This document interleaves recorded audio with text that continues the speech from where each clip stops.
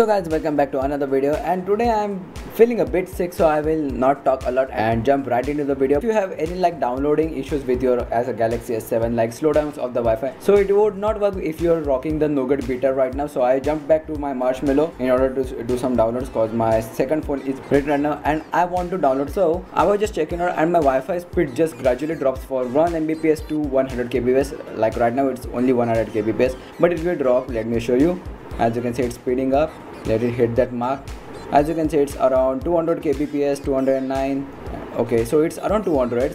Now if I lock the phone, open it back after some time, it will see, as you can see, it's on the right about 128 kbps ish lock. As you can see, it's not increasing to 200 back, and the UC browser will just bug off. It will never take that server as a 200 kbps download speed. So that's an issue. So how you can resolve it? You have to be rooted for this. And sorry for my bad English, I can't really talk right now. I feeling a bit sick. You have to basically download the file in the description and install a custom recovery. So after downloading the custom APK, you have to just copy it to the any of kind of external storage like a OTG or a micro SD card. Right now I'm using my dual SIM card, so I can really use my micro SD, so I'm using my OTG. Here's the device storage. Go to download, search your APK. Over here it is. Just copy it to USB storage over here, anywhere. Let it copy. Okay, now basically go to your recovery.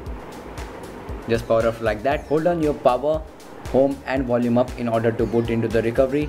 So I'm not showing you through the root browser when the OS is booted, because the Galaxy S7 has a majority of protection with the SNOC, so you can't really do that with OS booted in. And also you can't access like the SD card when also in your the top recovery. So you have to be having like a OTG or a micro SD card. As you can see, I can't mount my data over here. I'm running the latest top recovery. Go to the file manager, go to system, go to priv app, search for it. Here is the app, service mode FB.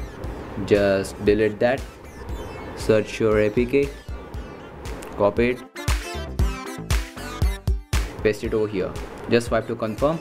Go back. Now search your APK. It must be there. Go to system, priv app, go down to the service. Here it is. As you can see, the APK is there. Tap it, chmod, and type over here 644. It will allow the app to load up when it boots, just like that. Now reboot your system. You can just now unplug your phone from the OTG. So after booting up your device, let me just hold it correctly. Go to the phone, go star #0011#. Don't just call it or anything. Go to stack 2, go more, go to the Wi-Fi. It will open up, and as you can see, you have the new option of power save mode and it's on. So just basically turn it off and you are done.